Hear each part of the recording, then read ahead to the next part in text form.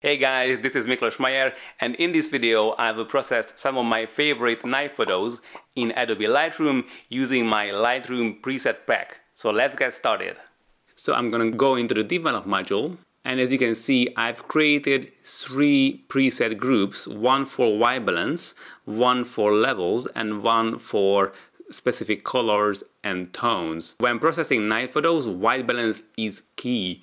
That's why I've created several white balance presets. This preset is for pictures that were taken after sunset. This is for pictures taken in the early blue hour. This is for pictures taken in the late blue hour, and this is for nighttime, and this is another nighttime white balance setting, but it's a little bit cooler than the previous.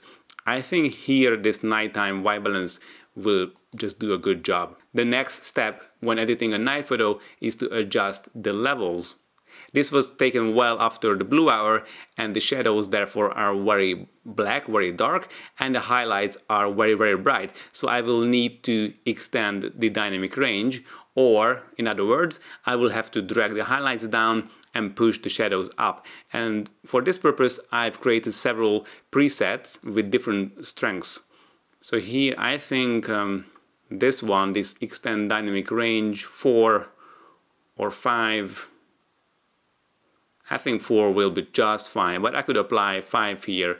With night photography you can have so many variations. I think 4 will be just fine here. And basically that's it. I'm done editing with the photo. Now let's head on to the next one. So this one was taken in the blue hour. So let's see how my presets work here. Blue hour late. I think this blue hour late white balance is just fine. And I'm going to extend the dynamic range again a bit. I think this is a bit too strong. This is a bit too bright. I think this extend the dynamic range second is just fine. And basically that's it. I'm done editing this photo as well.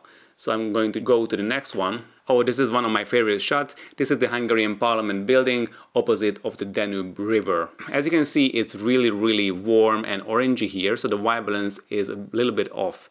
So let's adjust the white balance first. I think I will go for this nighttime white balance cooler.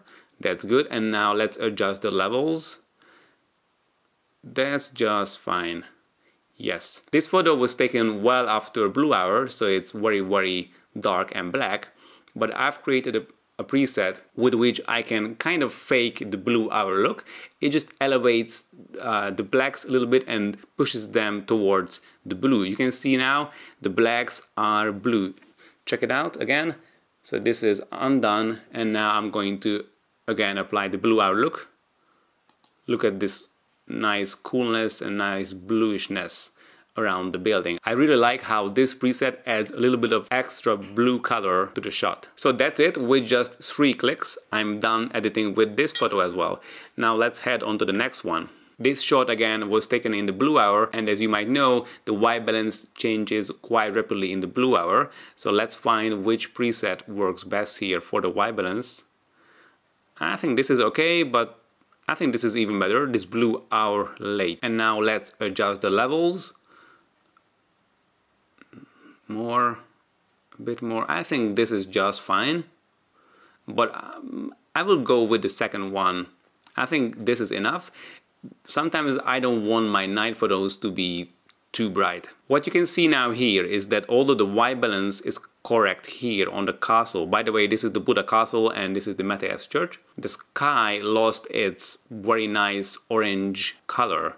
So I've created a brush. It's up here.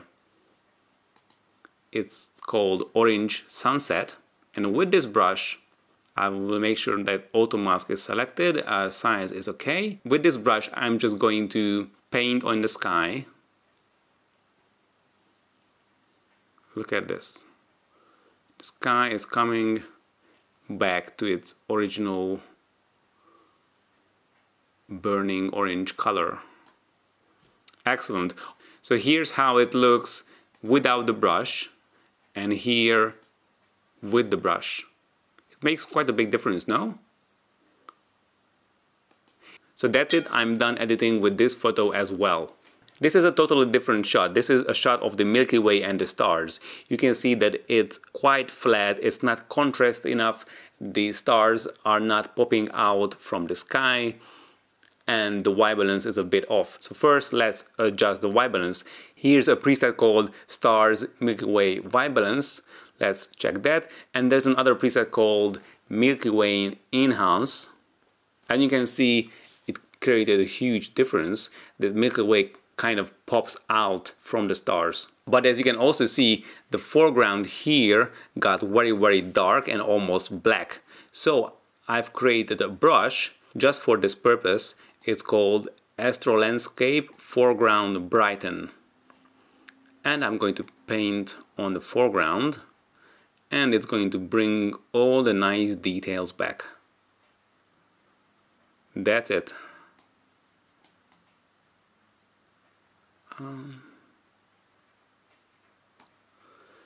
That's it, it's done.